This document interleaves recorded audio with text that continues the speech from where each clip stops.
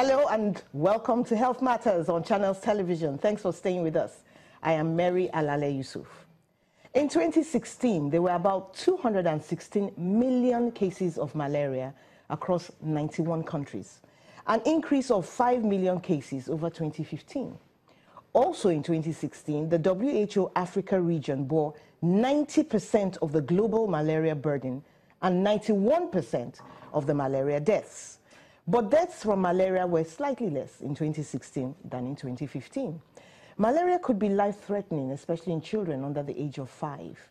Fever, headache, and chills are usually the first symptoms. Now, 3.2 billion people live in areas at risk of malaria transmission in 106 countries and territories all around the world. It's the third leading cause of death in children under 5 years globally, after pneumonia and diarrhea, according to a malaria fact sheet released by the American Embassy in 2011. My guest on the show today is a specialist in malaria. He's a medical parasitologist at the College of Medicine, UNILAG. This is Professor Wellington Oyibo. Thank you very much, Mary. You're welcome to the show. Thank you. Now, this is the first question on my mind. First of all, we hear things are getting better. The malaria outlook is better. And then we now hear that there were more cases in 2016. I cannot reconcile it. Please explain to us. Yeah, thank you very much, and a pleasure to be here in Health Matters. We actually will need local data.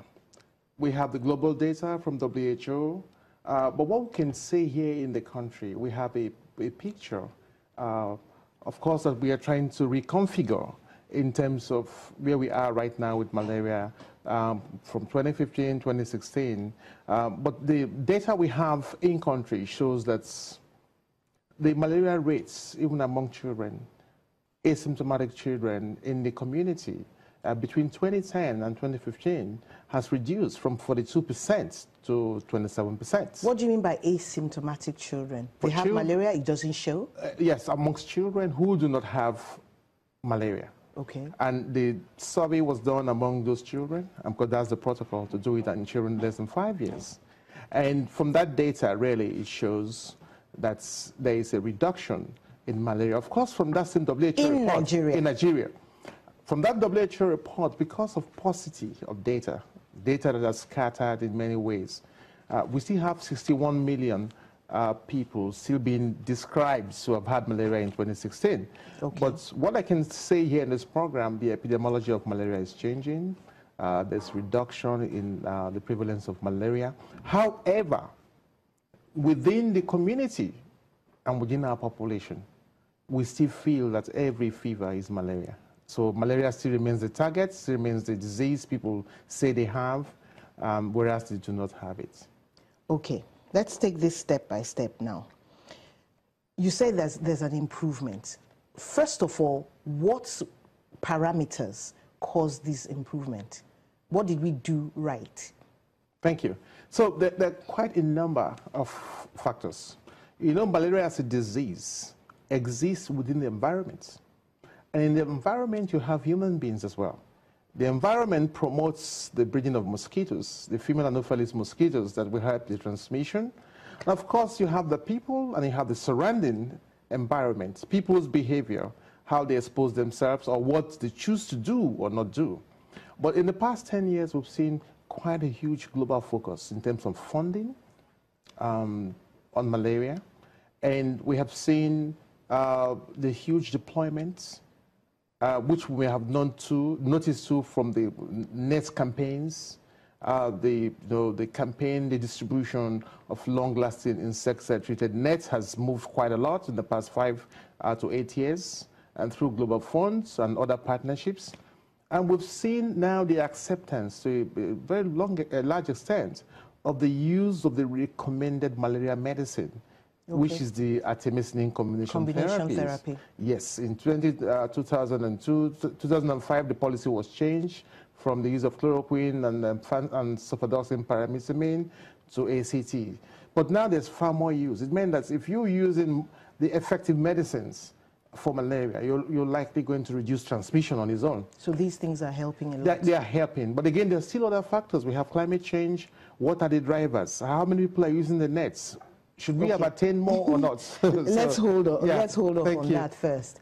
Now, you were speaking about people treating all fevers as malaria. Yeah. But there's been so much talk about the diagnostic tests in the last few years that I would have expected that, you know, most people are being tested before treatment. Yeah. But is it that some of these tests are false positives, they are not working, or people don't know how to use them? Yes, so, well, you know, again, we still have these old habits that is difficult to change, even among the healthcare workers. In Africa, most part of Africa, our health system is very weak. And therefore, because the healthcare worker wants to save life, there's what we call syndromic management of illnesses. Which means when I see the fever, when you see the symptoms, so yeah, you treat it because you got to do something, yes. And because there has been, in some facilities, you may not have maybe a laboratory, or if you have a laboratory, it's not functional to help with the diagnosis. So you use the symptoms. So for a long time, the symptoms of malaria, which you rightly described, with the fevers, the headache, and all of this, could still be for every other, quite a lots of conditions. Okay. And people are coming from somewhere where it was true that if you use those symptoms as a healthcare worker, 20 years ago, you're likely going to be right.